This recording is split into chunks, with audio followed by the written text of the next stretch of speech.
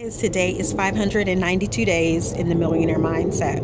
And I want to ask you, do you see the value in having those around you that don't put you down to make themselves feel better? Do you understand the importance of surrounding yourself with those that will elevate you and inspire you?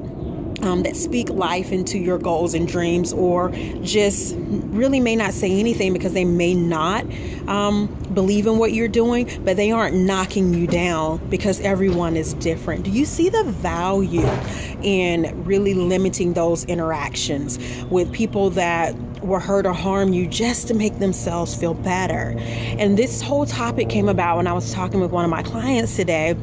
And I could just feel the energy from her that something wasn't right. And so one of the things as an accountability partner, as a trainer, as a wellness coach, we come face to face with situations like this, and I take it on gladly, and I encourage them to say, hey, you deserve better. And if you aren't getting better here, then it's time to move away and move on. And that can be challenging when they're young because they're really coming into their own and really trying to have some self-identification or awareness, or just filling themselves out in the world, and that's life. And it's just really hard to sometimes watch that taking place when they're so young. So I say to you guys, I say to you parents, to really take the time to watch what you see happening with the kids. If you see them changing, or their behaviors are a little different, or they seem a little down, or something just isn't right, they aren't connecting like how they typically are,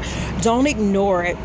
Seek ways to be able to assist them in getting that type of assistance so they can build some skill sets so that they can handle the world and what they're being faced with. So this message is just to encourage families to spend time together talking and listening and being there for one another, loving each other, and not necessarily saying that I agree with you, but just saying you do you and I accept you for that. So that's it for today. It's just, I will talk to you guys tomorrow. Bye-bye.